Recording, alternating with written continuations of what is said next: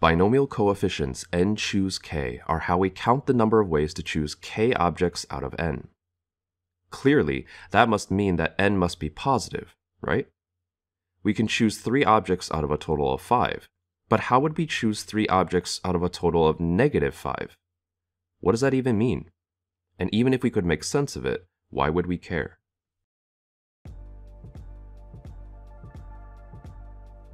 Here is the set of positive integers up to n, which we will denote as n in brackets. From this set, we can make various classes of combinatorial objects, such as a class of all subsets of n with 3 elements. How many objects are in this combinatorial class? Let's write a function f of n to represent it. In this case, we merely choose 3 out of the n integers from the set, so the number of objects in this class is just n choose 3. Here's a question for you to ponder. What is the domain of this function? In other words, what values of n are allowed to be plugged into this function? In this form, most people would very reasonably say that n is allowed to be any non-negative integer.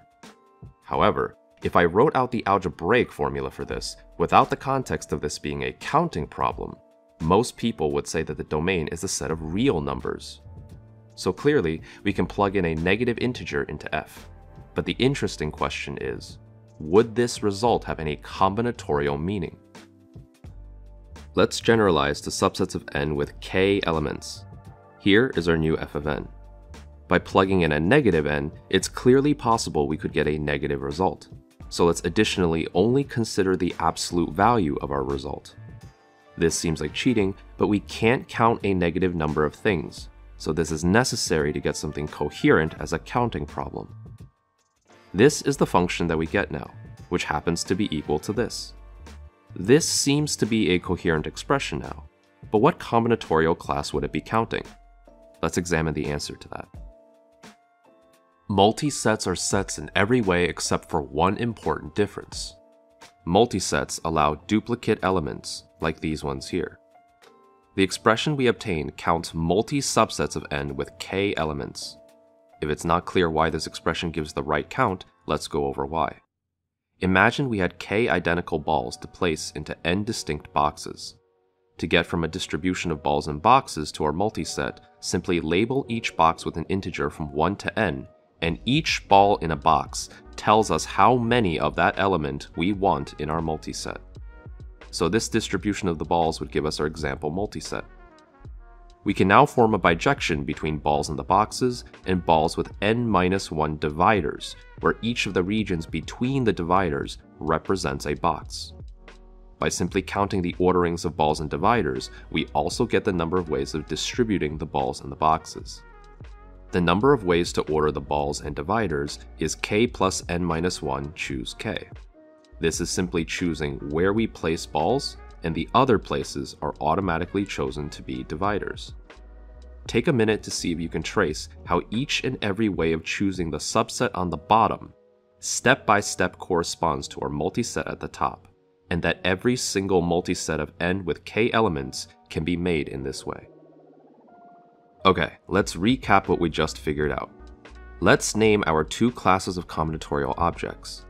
X is the subsets of n with k elements, and y is the multi-subsets of n with k elements.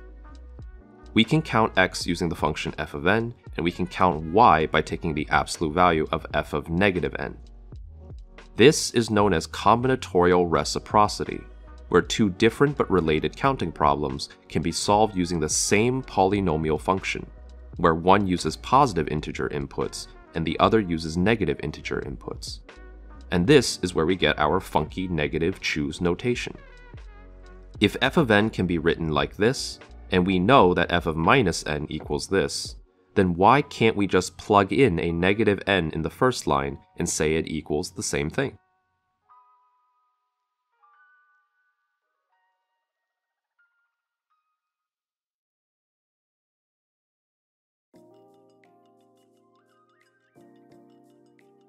Okay, so now we know where this weird abusive notation comes from. But why do we care to write it this way? What's the benefit in allowing our notation to be used this way when it is perfectly serviceable without it? There are several good reasons, but in this section, I want to show how it can be applied in an unexpected place. First, we need to lay some foundations. Let's talk about generating functions. Imagine you took a sequence of numbers, and those numbers became the coefficients of a power series, like with this example. This would be the generating function of that sequence. Generating functions, abstractly speaking, are a powerful tool in counting problems. In this video, we won't be covering how or why they're powerful, we will simply use them to demonstrate an interesting way in which we can justify this combinatorial reciprocity and one way they can be applied. Here is an example using the sequence 3 choose k. The sequence goes 1 3 3 1 followed by an infinite number of zeros, giving us this generating function. It turns out that this generating function can be factored like this. That exponent of 3 is not a coincidence. If we change the 3 to any other positive integer, the exponent changes accordingly. This is simply the binomial theorem. To prove that the binomial theorem works, let's take a look at how these terms are distributed. To obtain a term, choose either x or y in each factor and multiply them together. The reason why the coefficient of x squared y squared in x plus y to the fourth is 4 choose 2 is because out of these 4 factors, there are 4 choose 2 ways to select 2 of them to be x, and the other 2 automatically being y. Repeat for each possible term, and you'll get your generating function. Now remember our combinatorial reciprocity example, where our 2 combinatorial classes gave us these 2 functions. The binomial theorem we just went over gives us the generating function for this x class, but now let's create the generating function for the y class. Let's use an example generating function and take a look at how it can be factored. At first, this looks entirely impossible, since this sequence goes on forever, and therefore so does the generating function. But we can use the same trick that we used to prove the binomial theorem. Remember that the coefficient of this term gives us the number of ways to form multi-subsets with 5 elements, like in our last example. Start with these infinite factors. We want the same number of infinite factors as there are integers up to n. Now let's take one of the multisets in our class, like this one. Count the number of times each element appears in our multiset, and that's the corresponding exponent in their respective factors. These give us the terms that are multiplied together to obtain 1 of our x to the 5th. Gathering all possible multisets in this way will give us the coefficient for x to the 5th, which happens to be the number of multisets.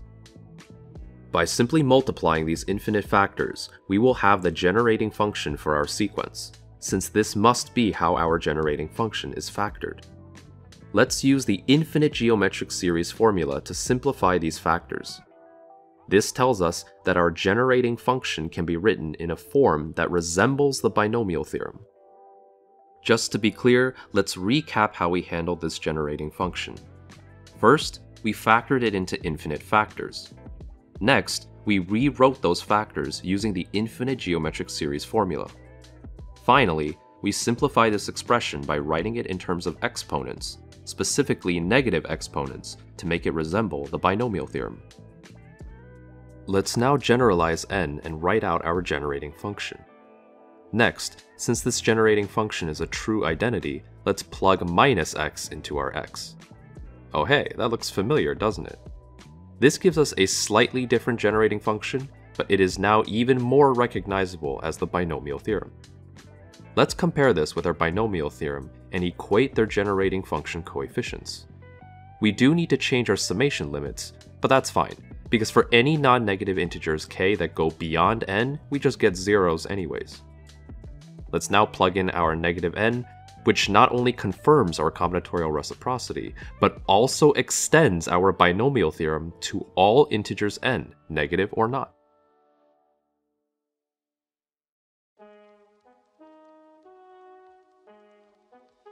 Remember that I said that there are many different examples of combinatorial reciprocity, and this is only one of them. To really show some of the potential power of combinatorial reciprocity, I'm going to go over several more examples, but unfortunately, due to video length, I will have to skip over their proofs. When going through this chapter, please continue to be critical and curious, but please don't expect rigorous justification for each and every presented conclusion. We would be here all day. My first combinatorial class X counts the number of ways to map k to n, which happens to be n to the power of k. A negative input into this function gives us n to the k again, which corresponds to the combinatorial class X.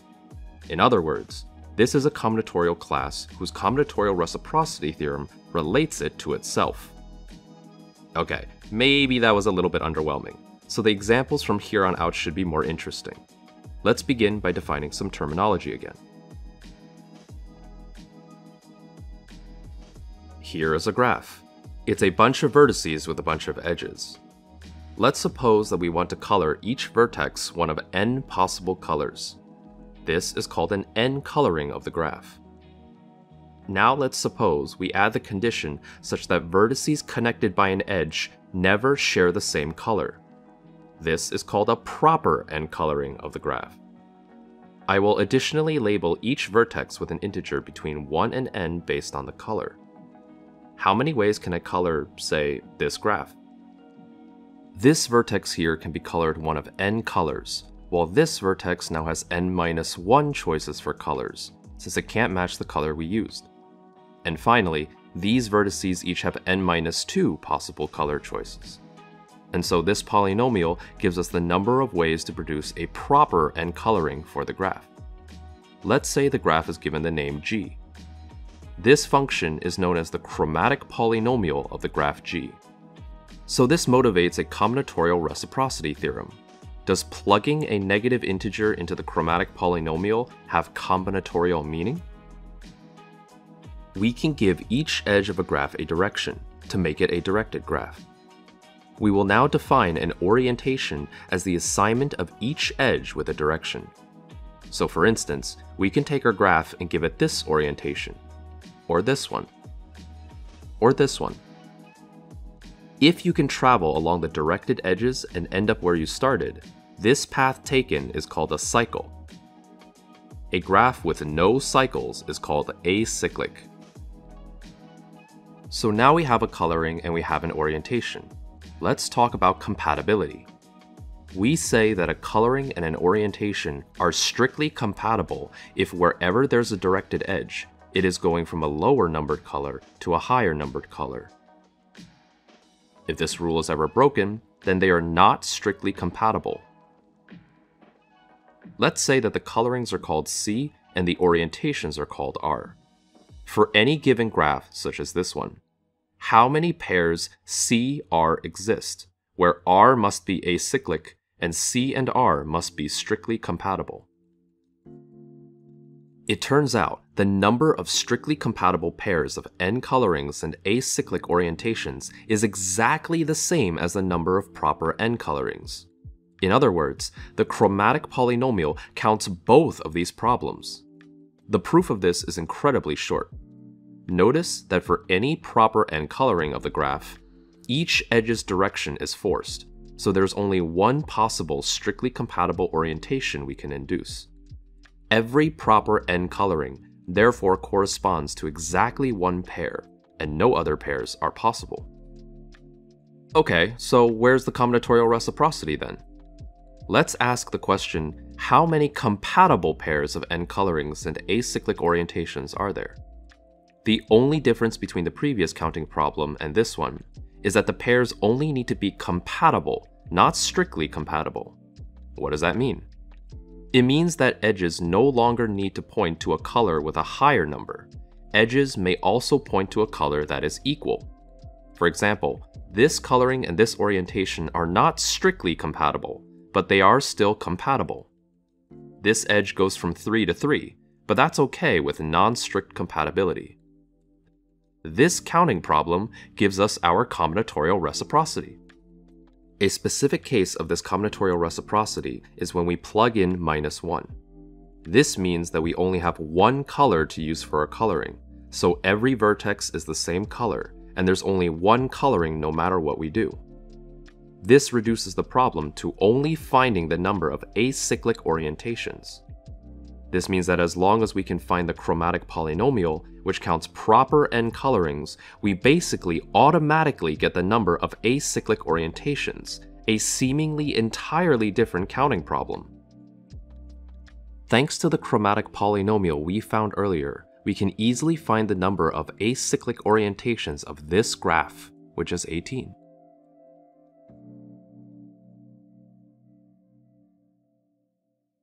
Now let's take a look at another related combinatorial reciprocity theorem. This time, instead of counting colorings, we will be counting flows, specifically nowhere zero flows. What are flows? Start with an orientation.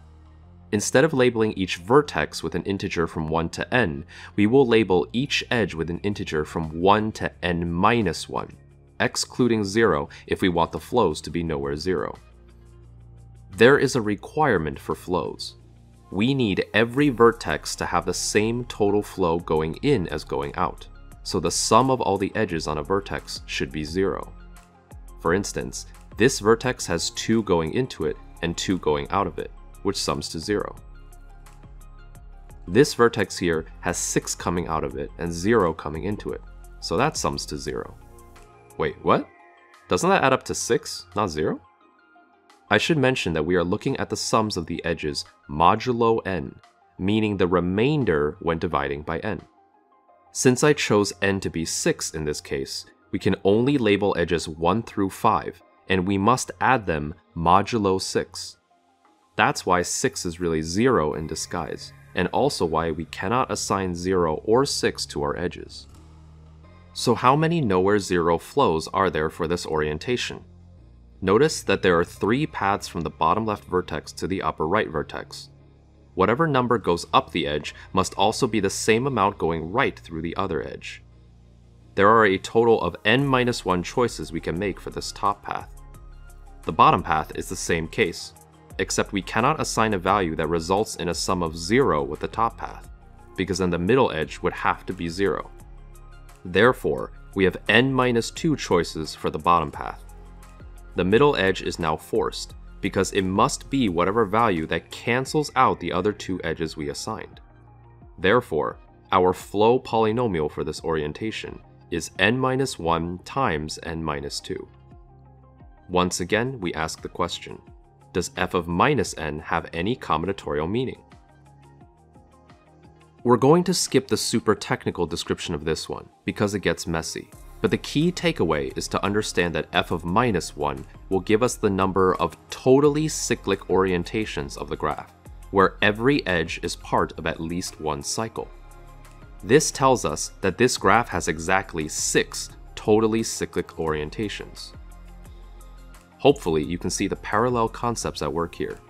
Chromatic polynomials give us a sneaky way to count acyclic orientations, and flow polynomials give us a sneaky way to count totally cyclic orientations. Thankfully, both chromatic polynomials and flow polynomials are pretty easy to compute algorithmically. Even better is the fact that chromatic polynomials and flow polynomials are actually intimately connected for a variety of beautiful reasons. But we will leave that subject matter for another video another day.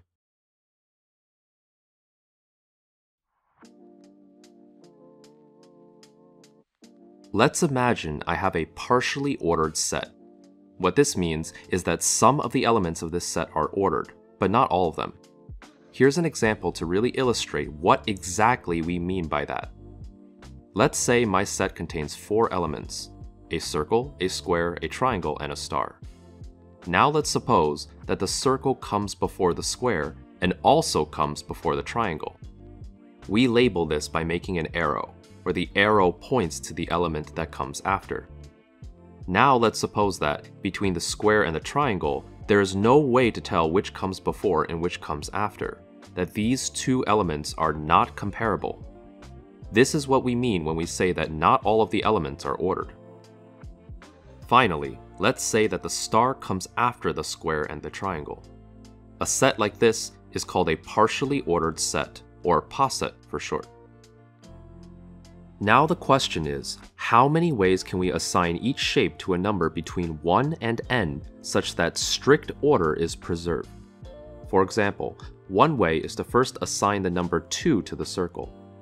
Since the square comes after, it must be bigger than 2, so let's maybe assign it a 3. Similarly, the triangle must be bigger than 2.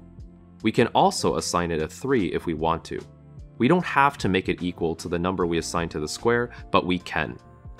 The only thing that matters is that it must be bigger than whatever number is assigned to the circle. How it compares to the square doesn't matter, since those elements can't be compared in the original poset. Finally, we need to select a number for the star, as long as that number is bigger than both the square and triangle. Let's pick 5 here. This would be one way of assigning integers to the poset. Here's another way to assign numbers.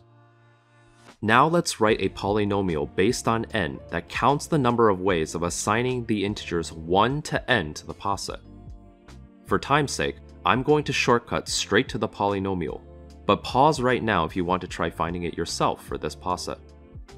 Alright, here is the polynomial. Polynomials that count the number of order-preserving mappings of posets are called order polynomials. Let's once again ask the central question of combinatorial reciprocity. Does f of minus n have combinatorial meaning? It turns out it does. F of minus n counts the exact same thing, except instead of preserving strict order, we only need to preserve weak order, meaning that arrows are not required to point to larger numbers, they can also point to equal numbers, like in this poset mapping here, or this one here. Go ahead and try this out for some smaller values of n and see if the function values are correct.